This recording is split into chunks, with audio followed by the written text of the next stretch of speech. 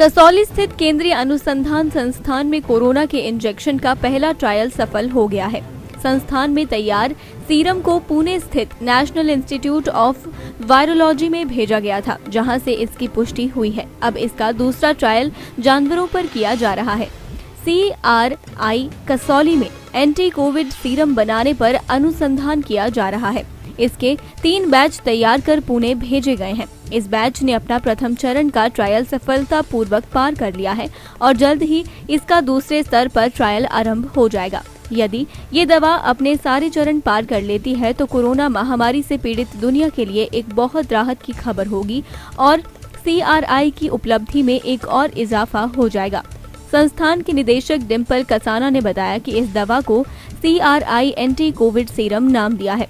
CRI के वैज्ञानिक इस पर पूरे जोर शोर से लगे हुए हैं। उन्होंने कहा कि इस सीरम के बन जाने से शायद ये रोगियों के लिए रामबाण दवा का काम करेगा। उन्होंने कहा कि हमारे स्तर पर काम पूरा होने के बाद सरकार से भी इजाजत लेनी होती है। संभवतः उसके मिलने के बाद ही इस अभियान को पूर्णता मिलेगी। CRI भी कोविड का एक सीरम बना रहा है मैम, उसका फर्स्ट स्टेज पास हो चुका है। मैम कितना टाइम लग जाएगा फाइनल होने में?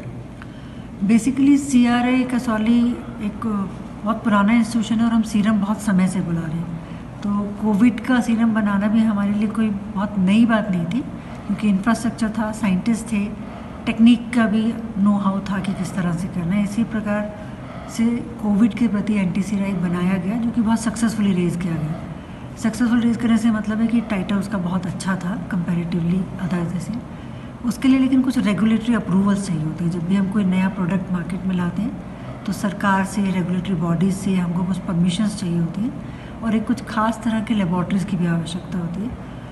खेतपुर कि हमारे पास वो लेबॉर्ट्री नहीं है, इसीलिए हम NIV पुणे से इसी संदर्भ में हमारा कोलैबोरेशन है और वो हमें इसमें मदद करते हैं।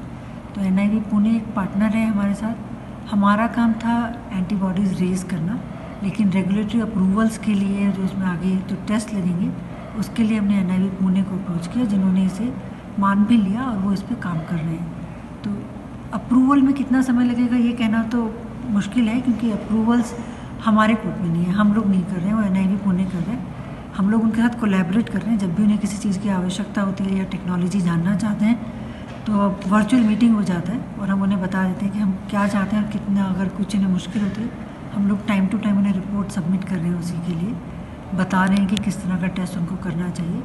उन्होंने एग्री किया है। वो दिव्य हिमाचल TV के लिए कसौली से नितिन साहू की रिपोर्ट।